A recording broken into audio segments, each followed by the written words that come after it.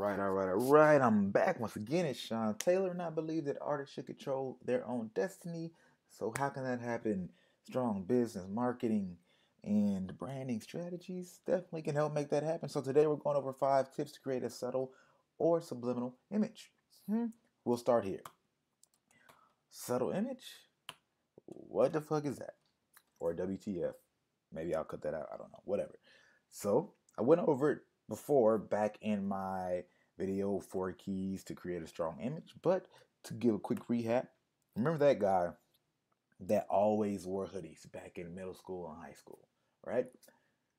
Hoodies aren't really something that stand out visually. It's a normal thing. However, when someone always has that hoodie on and they're never switching, that consistency over time becomes a strong image to the point where all of a sudden you don't see that person in a hoodie and then you say, something's different.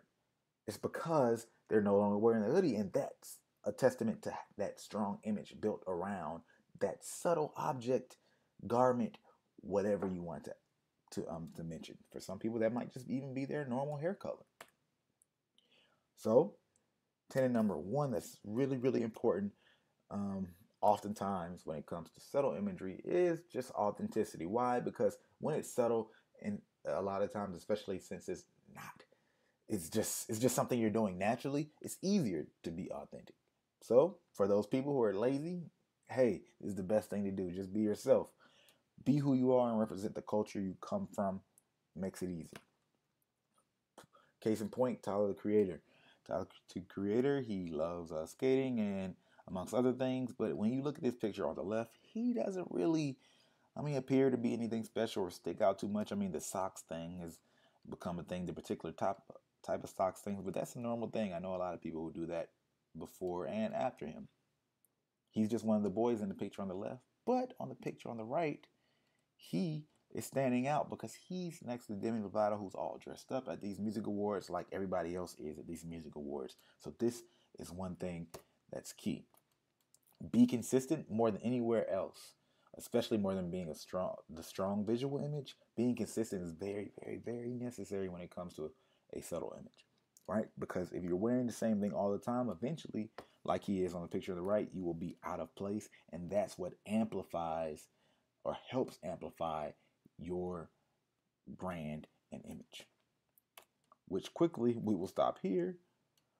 The law of amplification is basically saying that when more people know you, it becomes you, right? Even though you weren't dressed a certain way or meaning to dress a certain way, when you're consistently doing that, the more people that know you all of a sudden are going to associate you with that thing. It's going to become you whether you know it or like it or not. We'll touch on something and somebody that happened to later. And normal is abnormal for celebrities and entertainers. So when somebody like Tyler the Creator or Lupe Fiasco, which we'll touch on next, gets amplified into a greater world in front of all these celebrities and all that stuff, who are all dressed up fancy and trying out all these styles, etc. That normality becomes different, right? That's just the way it is. Law of amplification, out of place. Said Lupe Fiasco earlier, you can see the same thing, right? And he ironically is, or coincidentally, is a skate culture dude. When he first came up, he had the song Kick Push. That was consistent with his image. It was really normal from where he was coming from, but amongst everybody else, that becomes this brand. It becomes something different. He's out of place. When you look at him next to Jay-Z and all these people dressed up, he has on the hoodie. He's just dressed how he would at any normal time. Now it becomes a brand. That kid, that's his image. That kid who always walks around with a hoodie and the baggy pants and skateboard nearby. That's it. That's how it works. Switch up the game. If you don't know this guy, Bryson Tiller. So, if you look at these hats, these dad caps, also something that's not really a strong image because a lot of people wear dad caps. Bryson Tiller's not the first one I've seen do this by far.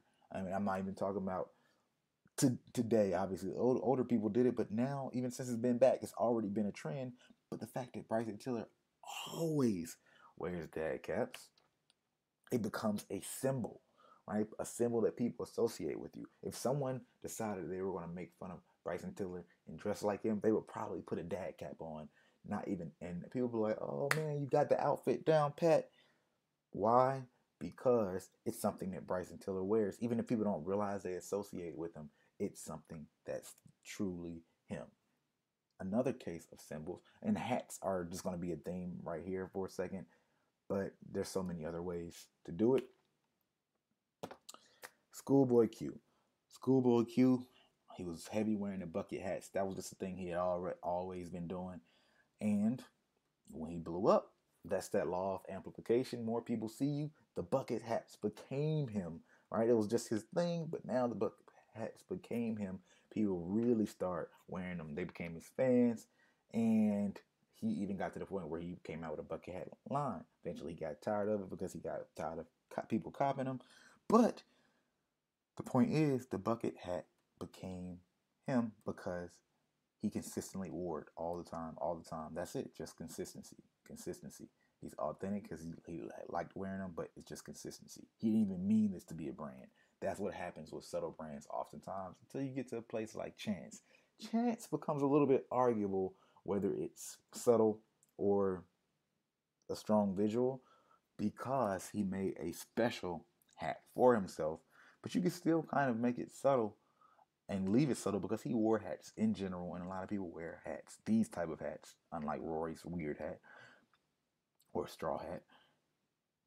But it's really, when it comes down to Chance, it's the fact that he's very aware and deliberate. When you see that after people got known for him wearing that hat with the 3 all the time, no matter what the environment, how it showed Mark Zuckerberg always wearing that hat in different environments with the hoodie, now to the point where you see this red hat, by the time that commercial happened, they really understood that that hat represented him. So they said, hey, we're going to put a red hat on him for this Kit Kat commercial.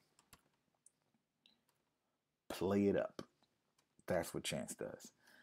Part of what he did in that Kit Kat commercial. And you'll see so many other ways that he really plays with that hat, that signature hat. I'm losing my voice. Lastly, once again, just a normal thing. These are just all examples how the subtle brand works. This Justin Bieber bowl haircut, whatever it is. I mean, it's just a kid's haircut. But when he blew up, and he always had that same haircut when he was around 14, 15, he got known for this haircut. That was literally his brand to the point where he first cut it. It was this huge uproar, right? Subtle images, I can't drill it enough, are not about really trying to create this whole air and world. It's really about just doing you consistently, and then watching what catches on, and once it catches on, play it up. That's simple. That's how subtle images work. I want to add subliminal images at the end just because I don't want to make a whole video of it. I don't think it's necessary. I'm just going to give a quick description. If people need more, ask me in the comments, or maybe I'll make a video if enough people need it. But subliminal images, quick description, is they are more ideas. Subtle images are those low-key images, kind of like how I just described. Strong visual images, obviously, bam, popping out. You're really trying to stand out. Subliminal images are more about an idea. Like a Girl Next Door is kind of that image that Taylor Swift put out, coming out, right? It was Girl Next Door, sweet, etc., on down those lines. It was never, oh, I look like this visually or that. It was just this whole idea. Chris Brown at one point, after the whole, if you ask me, around after Rihanna thing, he started pushing the bad boy image. Why? I don't necessarily know. In my opinion, I think if you kind of push the I don't give a fuck image, it helps you do whatever you want to do and have less to be involved, and basically subjects you to less ridicule. And I'll get to that in a video on females. And Jay-Z, his idea was the businessman, right? No matter what he's wearing, see, none of these things are really attached to what any of these people are wearing after a point, but you still have that idea about him. You think of Chris Brown. Well, a lot of people think of Chris Brown as a bad boy in the industry. Taylor Swift, that sweet hometown girl, and Jay-Z, the business guy. A lot of people still have these images, these ideas about these people, regardless of what they're wearing. That's what subliminal images are. So, lastly, I'll leave it with this. Image, like your reputation, is literally perception based over on information gathered over time. I said that in the 4 keys to create a strong image. Gotta say it again because it really, really, really, really matters here. It takes time to create an image. It's not something you just go out and do. So that consistency and discipline and dedication to your image is something that will pay off if you make that commitment. All right. Have a great one.